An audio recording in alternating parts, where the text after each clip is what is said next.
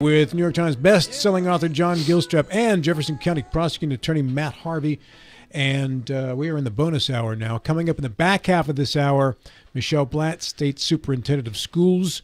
We'll get into that situation with North Middle and the news that broke on that about 24 hours ago or so. Via telephone, Glenn Elliott. We spoke earlier this morning with Don Blankenship and yesterday with Zach Shrewsbury, and they comprise the three Democrats who are running in the Democratic primary for the Senate seat currently held by Joe Manchin. Glenn Elliott is the person who received the endorsement of the current holder of that seat, Joe Manchin. Glenn, good morning to you. How are you feeling today, sir? Rob, good morning. I'm feeling pretty good. The endorsement from Senator Manchin, Glenn, can you tell me how that came about? Sure. You know, I've developed a pretty good relationship with the senator, during the past 8 years that I've been mayor. He has been an incredible federal partner to work with. His staff is, he has people on the ground in Wheeling, and we've worked with his office to bring literally tens of millions of dollars of federal funding to Wheeling. So, after he decided not to seek re-election, I did reach out to him and say, what do you think about me going after this seat as well? And he encouraged me to get into this race, and then he offered his endorsement. So, I was obviously very honored to have it. He's, done a lot of things. I like his predecessor, Senator Byrd. He's really used that seat to bring a lot of resources back to West Virginia. And, I used to work for Senator Byrd, and so I have some appreciation of the power of that particular Senate seat. And, there's a lot of economic investment happening across the state right now, thanks to him and President Biden. I know if you read the paper sometimes you'd think the governor's responsible for all of it, but, a lot of these big investments like Nucor and Form Energy may not have happened without Senator Manchin there, being one of the key votes in the Senate. So I'm really appreciative of his efforts in that regard. You mentioned Form Energy, and there are a few things that divide Republicans more than Form Energy in this state, Glenn. Yeah. Clearly, though, with you citing it, you are a person who advocates for this deal. However, as I said, in the Republican Party, there are many who would disagree with you. In fact, one of our guests earlier this morning cited Form Energy as the reason why she wanted to run for the House of Delegates here. Tell me about the good things about Form Energy.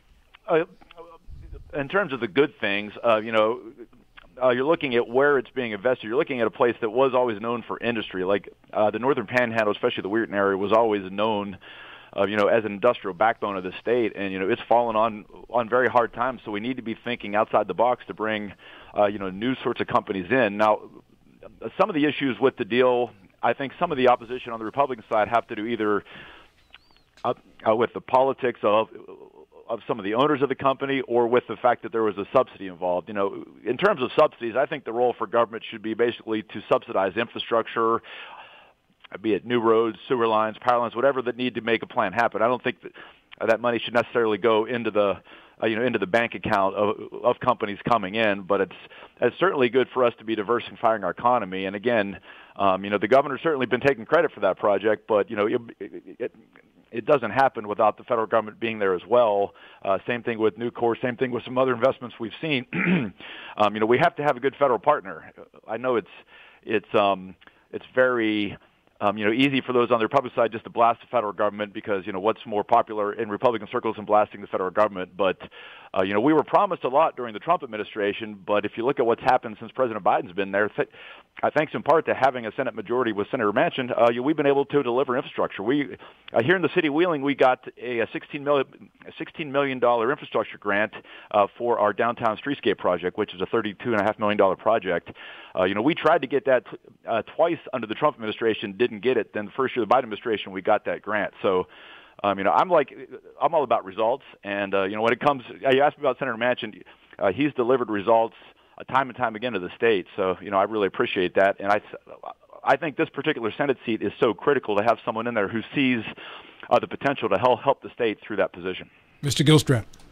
Good morning. Running as a Democrat and for the senatorial seat, you're entering into what is essentially Chuck Schumer's party, Chuck Schumer's caucus. And, you're entering a party that is writ large at the national level. It's anti-coal. It's perceived as anti-coal. There's a whole woke social agenda thing. It's pro-abortion. It's anti-gun. It seems to run counter with counter to so much of what West Virginia voters stand for. So is it your plan to somehow change that agenda of the National Democratic Party, or to lean more toward the Republican caucus while you're there? I mean, how do you balance the two? I'm certainly not a Republican, but I would take issue with the way you've characterized Democratic issues on a lot of those Democratic positions on a lot of those issues. Now, Republicans are very good at defining Democrats as these extremists, and like you used the phrase pro-abortion. I don't know any a Democrat who's pro-abortion. I think most Democrats believe that women should be able to make their own reproductive decisions. I think in the state of West Virginia, that's a winning argument for Democrats to make this fall. I know a lot of Democrats who aren't anti-gun. I'm certainly not. Well, you look at the Biden administration and the ATF priorities, right? Sure, but if I were elected, I could tell you this. If I were elected, I've met Senator Schumer in the past. If I were elected, I think Senator Schumer would be so thrilled that a Democrat was able to keep this West Virginia Tennessee blue that you would have a lot of latitude to vote. What's best interest for West Virginia time and time again. Now, look, I'm a lifelong Democrat. I'm actually the only person in my primary who's never been registered as a Republican. I'm a lifelong Democrat. I believe in the Democratic Party, but a big difference between me and pretty much every Republican running for state office right now in West Virginia is that I'm willing to stand up to the president of my party. I don't think President Biden's right on everything. An example, you mentioned Form Energy. Well, just a big investment up there in Weirton.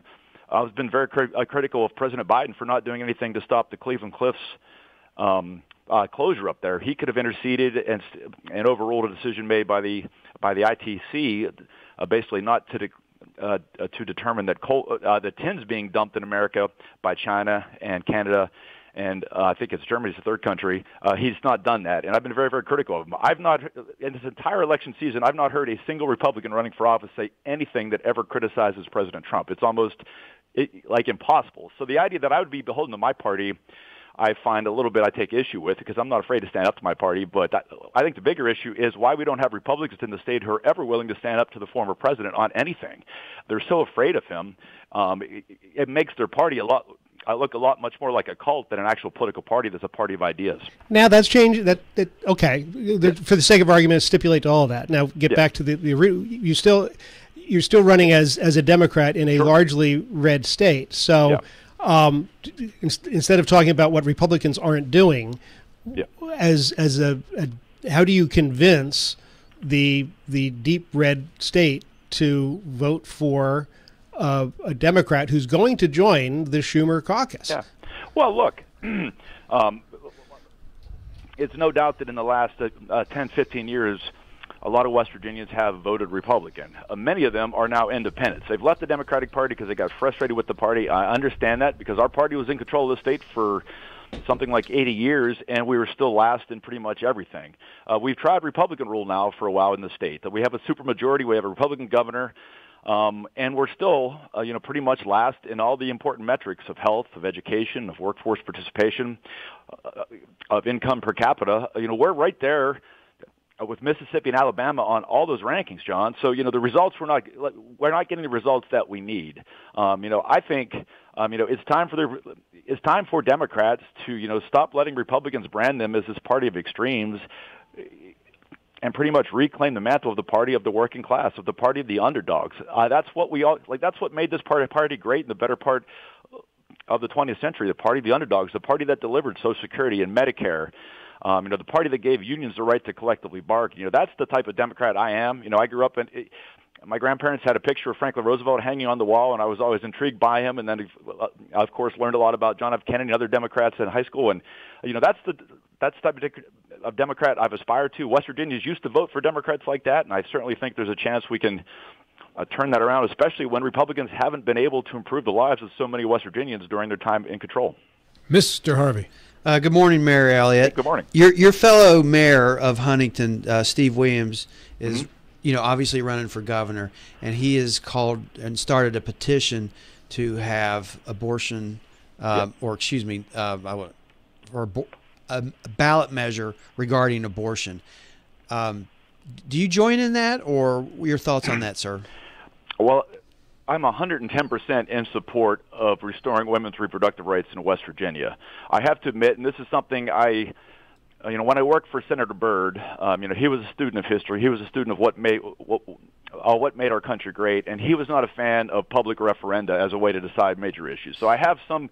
That is a more direct democracy route as opposed to representative democracy. But in this case, and the abuse of referenda can be that the majority uses its power to impose its will on the minority. So you should never be deciding important civil rights issues by referenda, in my opinion. This, to me, is something where it's not really women are a majority in the state, and their rights were taken away. So I do think it's something, maybe one of those rare circumstances where a public referenda does make sense. I think it would pass. I think that's why the Republicans won't put it on the ballot, because it would pass. I'm not saying that half the state personally supports anyone ever ever getting an abortion. I do think a strong majority of people do believe that women should be able to make those decisions themselves, especially now that I come across a lot of folks who have know someone or have personally dealt with such a situation, be it like an ectopic pregnancy, be it a miscarriage where you have to have a D&C procedure where women are now having to leave the state to get basic reproductive care. It's not a simple a black and white issue like Republicans sometimes paint it. It sounds great to be pro-life. Who's not pro-life? But when you look at the complexities of each individual pregnancy, my wife went through a miscarriage with our first attempt. We then had a son. We have another child now on the way. But I know for each of these pregnancies she's had, it's been incredibly complicated situation. The first miscarriage was excruciating. And to put women in that situation, like in a situation where they can't go to the doctors and expect to get, the treatment that they might need in this state, in a state that's losing population, I'll stand with Steve Williams every day of the week on that. We need to restore those rights that were taken away. It's the first time we've taken away constitutional rights from, people in this country. And, I don't think it's a winning issue for Republicans just to say they're pro-life without realizing how many different situations arise in women's lives that make that, make the legal outcome we have now very unfortunate. I'd like to get your thoughts on the border and that issue. Thoughts on the border? Well, I'm not for a minute going to defend the way the Biden administration handled the border in its early part of the administration. The border's a problem. The notion that we don't need to have a secure border is one that, I don't agree with. But I'll give the president a lot of credit for being willing to sign a border deal here a couple months ago that would have given Republicans like 95% of the things they're normally asking for. He offered to do that. Again, Senator Manchin was in the middle of a deal working with Senator Langford to come up with a compromise bill. It had a lot of things that people like our fellow senators, Senator Capito, are always talking about they want to have. But then, the former leader of their party spoke out and said, you can't vote for that bill. It's going to hurt me in November. And they walked away from a deal. They put an election over the interests of the country. I wouldn't do that. I would have supported that deal. It had stuff in it that, a lot of Democrats might be uncomfortable with historically. But, I think where we are at the border right now, that was a good deal. That was a deal that Republicans should have lined up to support, but they didn't do so because of politics. So, yes, I'm not going to defend the way the border's been handled, but I will give credit where credit's due when the president was willing to do a deal that he might not have been willing to do 3 or 4 years ago. Glenn, we're just about out of time. Not quite there yet, but I want to ask you a simple question. Shouldn't take too much time to answer, and that is Social Security and Medicare. You can do that in 60 seconds, right? Well, look. Both programs are facing, if you look at their projected fiscal stability, they're facing shortfalls here in, 10, 15 years. We have to figure out ways to shore them up. On the FICA tax, we have to look at increasing the cap. It's in the $160,000 range now. That needs to go up a little bit. We have to look at ways to make the program more sustainable long term, because these two programs have given several generations of seniors in this country a dignified retirement. And that's something that was not guaranteed before the 1930s. People forget that. A lot of folks, of course, the life expectancy was much younger then, but, a lot of folks, would fall into very hard times. If they didn't have immediate family to live with, you had a lot of poverty among the elderly. That's what Social Security and Medicare have fixed. We have to keep them around. I did note that the Republican budget that was in Congress offered up, of course, is not going to become law, but it did pretty much include, non-specified cuts to entitlements like Medicare and Security. Well, what are those cuts? What are those cuts going to look like? Now, they don't want to talk about that. We have to shore up these programs. It's going to be painful, but we have to look at budgeting across the board.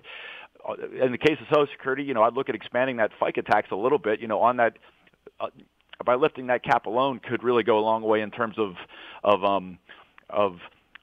stabilizing the program. And then you have to look at getting more people paying into the FICA tax. One thing we could do on the immigration deal is actually fix immigration so we actually create more legal pathways for people to come.